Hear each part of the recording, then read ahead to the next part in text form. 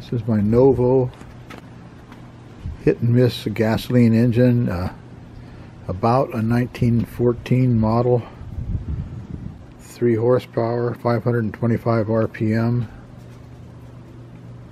I can tell it's an early model by the shape of the carburetor. They changed it in 1916, and they added a breather. This didn't have a crankcase breather.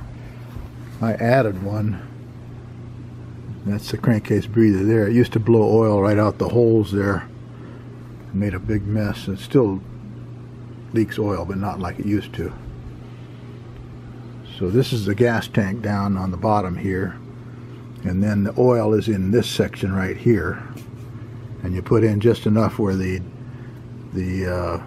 nuts on the rod dip into it, and then as it splashes oil up on the cylinder walls. And then this oiler, you turn this on so it drips just a few times a minute, 5 or 6 times a minute. And that oils the piston pin. This is the fuel pump. And you prime it like that, push it down like that a couple times until you get gas up. You can see it squirting up, and you know you've got gas. If it doesn't pump, you need to tighten your packing nut a little bit so it's not pumping air. If you tighten it too much, when it pumps down, it doesn't come back up, so it's got to be just about right. And it pumps gas up to here, and it reaches the level it needs to be, and then the excess goes back down to the gas tank. These grease cups, these grease the main bearings.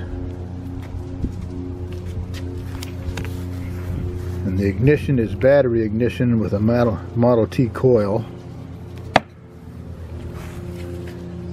And this thing right here, this is an insulator. Insulates this thing here. There's a cam on the bottom that comes up. When it's ready to fire, it touches this, and it completes the ground.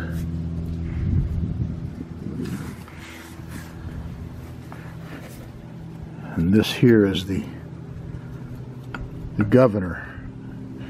As it goes back and forth, as it goes around, its centrifugal force pulls it out.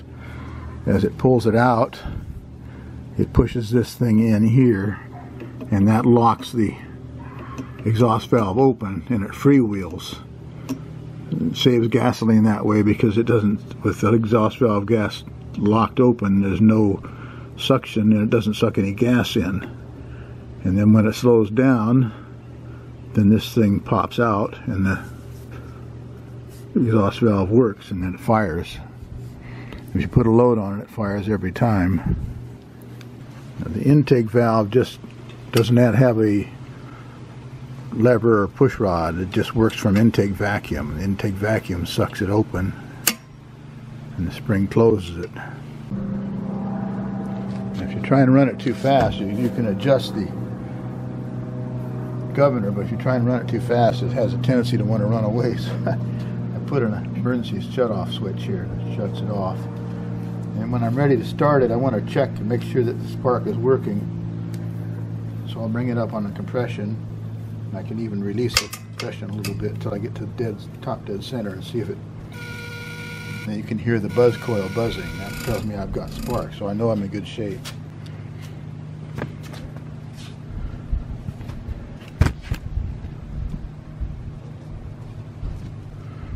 Okay, I usually start it by going around like that.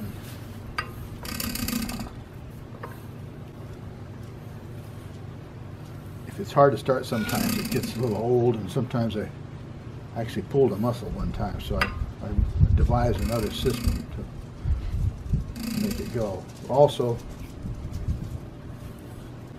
when I'm ready to start it, that's on compression right there. Okay.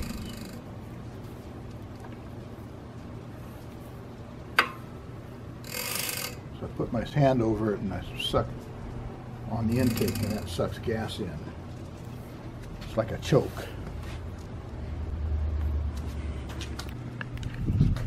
There's a needle valve on top of the carburetor. I give it about, that's off there, I give it about a quarter turn, and I'm going to start it.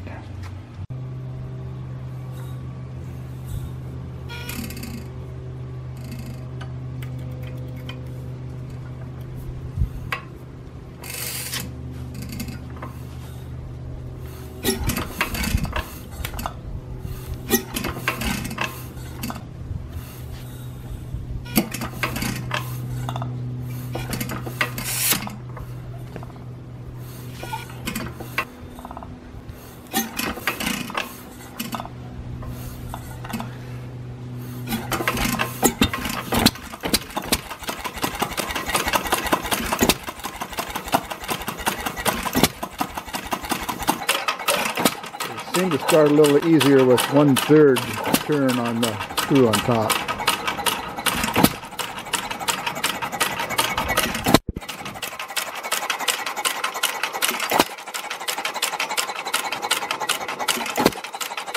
Now you can see the exhaust valve being held open and it kicks out.